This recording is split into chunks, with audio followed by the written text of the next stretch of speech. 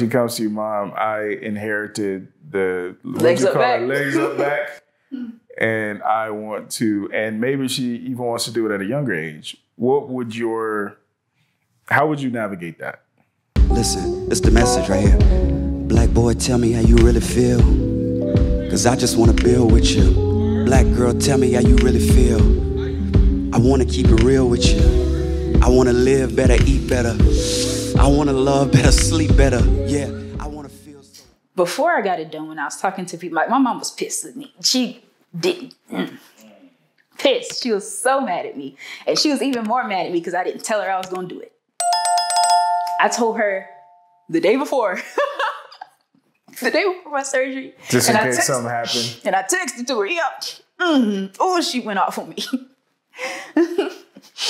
But, like, I think people thought it was going to be worse than what it was because people have so many misconceptions about what can happen. Like, thinking that you're going to die or thinking that you're going to end up disfigured or botched. But I think when people saw the results, they were like, oh. They was like, I get it? Yeah, like, I get it. And then I put my before and afters, and they're like, oh, okay. Now, then they really get it. And then they see that, because I know a lot of people seem to think that they're cement or that they don't move, or that they see that that's not true either. And they're like, oh, now I really get it. So, since it's a natural look, if I don't tell people I have a BBL, they wouldn't even know, typically. But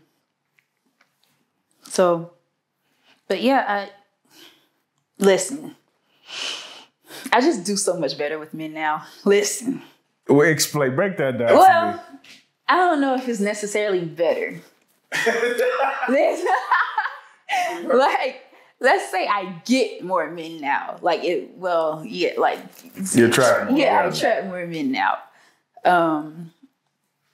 Because it's like you dark skin with locks and a fat ass. Like, you the top of the top. You the cream of the crop. So,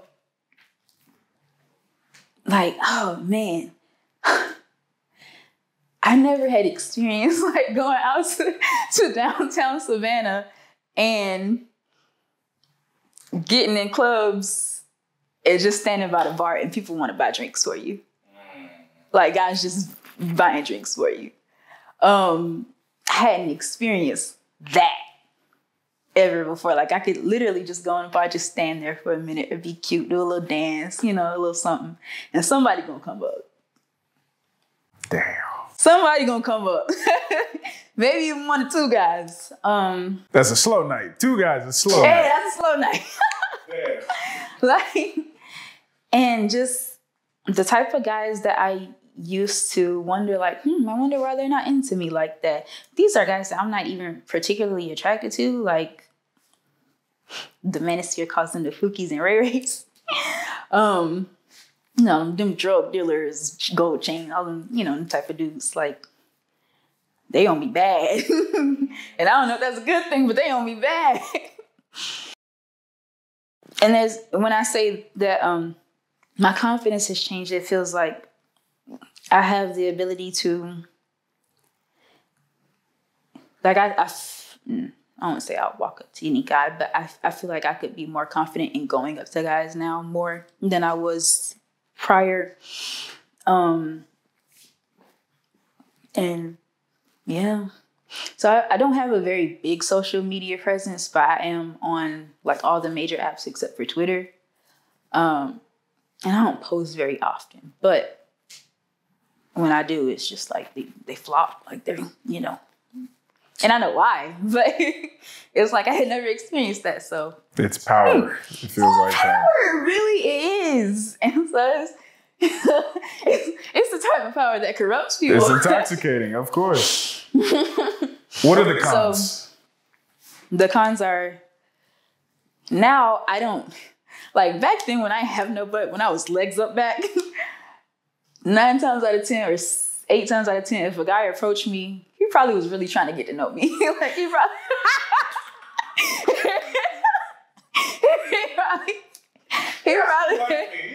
he probably really was digging me. Like he probably really He thought I was feeling pretty, me. yeah. But now, I don't know. I don't know. You know, I don't know what you want, and that hinders me a bit because now it makes me less likely to respond to guys. I don't even open some DMs now, or because now I just get so many. It's like I'm not finna go through all this, and you know, so it's kind of isolated me a little bit, you know, in a sense, and kind of made me a little bit of a trophy too, because you gotta think, even though BBLs appear to be popular, and they may be in some cities, like bigger cities, Miami, Atlanta, probably every other ass you see is fake. But in like smaller cities, they're not that big. They're not that, you know. And a lot of people see like the main it girls, the main it rappers, Lotto, you know, insert any other ones that have these fake bodies, and it's like the guys want to know what that's like if they were to get one of those types of girls, and you're the next best thing.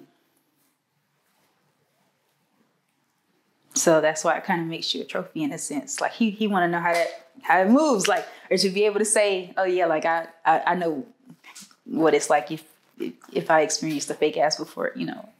So how would you feel about a man who's got his body done? I can't judge. Wait, what can y'all do?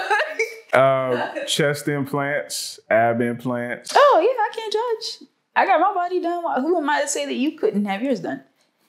And if it hair like, pieces, yeah, toupees and stuff. As long as you ain't botched, I can't judge. That wouldn't be fair. Going back to your hypothetical future daughter, would you would you be enthusiastic about her getting her butt? She comes to you, Mom, I inherited the legs up back, and I want to, and maybe she even wants to do it at a younger age. How would you navigate that? I wouldn't be enthusiastic about it. Why? Like I wouldn't be like, yay, daughter, go out and do that. Because I wouldn't want her to think that that's what she would have to do. Well, first I would want to understand the reason why she wants to do it. And I just want to make sure that it's not nothing that she feels like she has to do for any ridiculous reason. But I knew this was going to come up one day because, listen,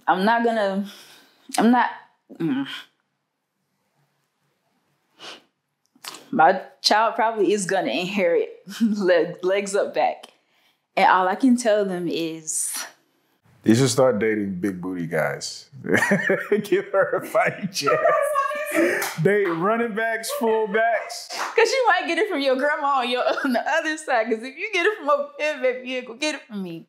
But I already have a game plan, right? So what I'm probably going to do, I think that if maybe I was involved in athletics maybe at a younger age and I had never gotten the ability to get as big as I was, that my body wouldn't have been as contorted as it was. Like I was way bigger than I was supposed to be. And that was causing a lot of issues for me. So maybe if I can help her like from a young age to be right.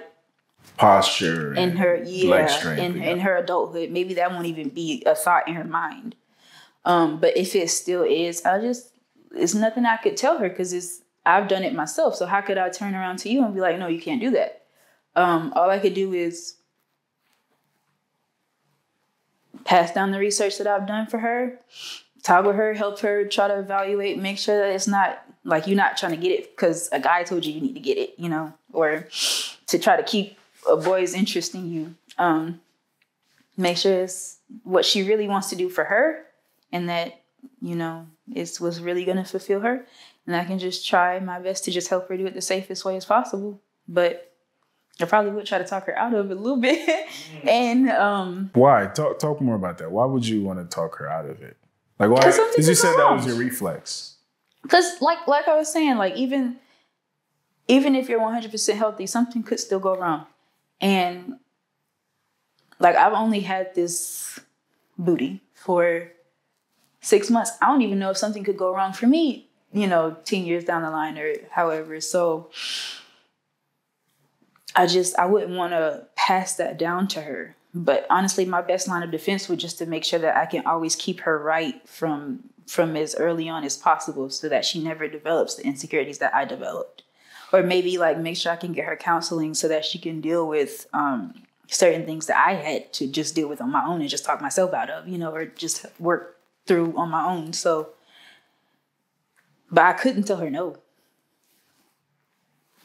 Especially if she's an adult, she 18 or younger, still in my house, that might be able to have a little bit of authority over her. But when she's an adult, I gotta let her do what she gonna do. And if she is 100% sold on it like I was, I know I'm not gonna be able to talk her out of it. So I could just help her do it the best, safest way possible. But we're going to try to get her in some sports or something so she'll never experience being overweight. She'll never experience what it's like to not feel like yourself.